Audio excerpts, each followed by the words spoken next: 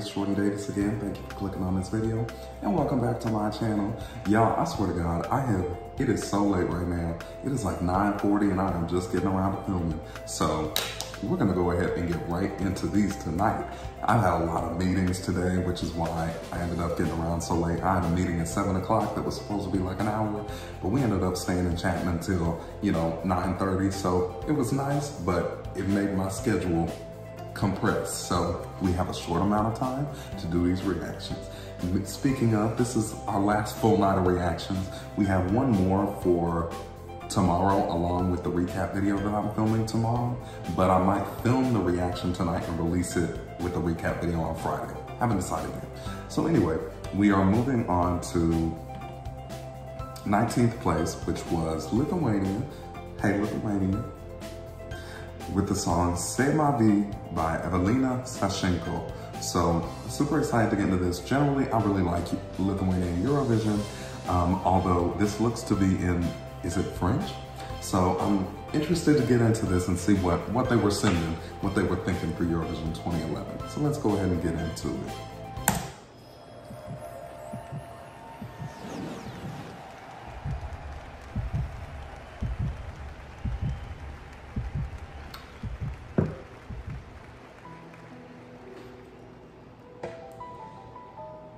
I like that beginning. Reminds me of an Alicia Keys song. Great is the sorrow, but just look straight for tomorrow, when sun will shine at your face. Don't close your eyes. Those who went through desert, it's a really peeled back performance.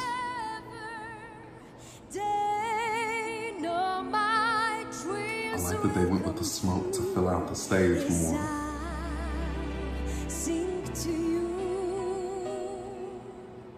c'est ma vie, je dis oui. Seems real Disney-ish.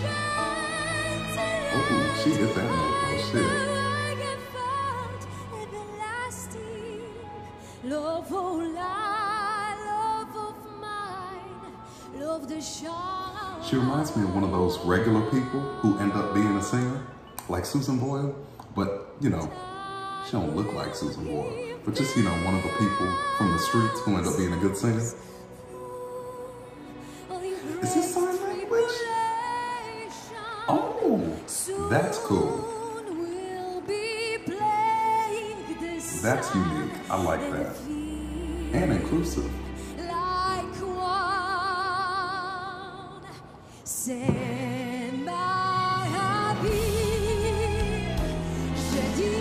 love the background. I love a starry background.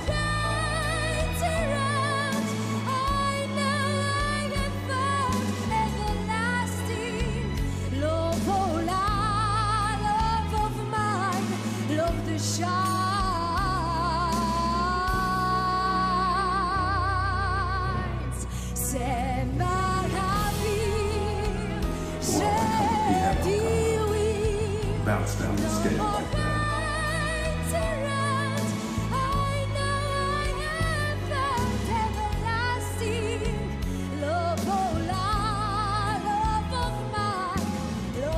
I like how clean the light looks too.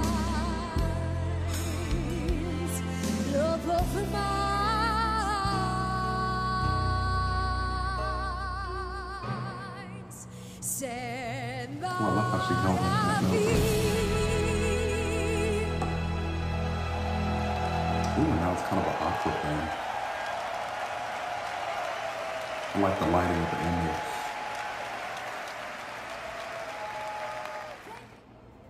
Y'all, this is so different. You have to tell me how this came about as a Lithuanian entry, because this is so different from anything Lithuania has sent to Eurovision that I'm like, it's really interesting how countries can just one year decide to send us something totally different from what they usually send. And so I'm always interested in those cases, how that came about. Her vocal was spectacular. Her vocal was so on point for the song. Like I said, it was really Disney-ish, and she had that kind of light, piercing female vocal that Disney tends to cast for its lead female roles. So of course, that fit in with that. But also just the style of the song. The song itself was like a beautiful ballad. It was quite repetitive lyrically. Like she kept returning to that Ma Vie motif lyrically and melodically. And so I don't think it was the most interesting song for that reason, but the fact that she incorporated the sign language was super cool. I was not expecting that, and I don't know if any other Eurovision performances have done that, so you'll have to let me know if they have or not. But that was a really cool addition, and that just kind of added something different visually, as well as being nice and inclusive, so I appreciated that. Overall, was it my favorite song of the year? No. Would I have had it this high? Probably not quite this high. I probably would have had it a few places lower than this.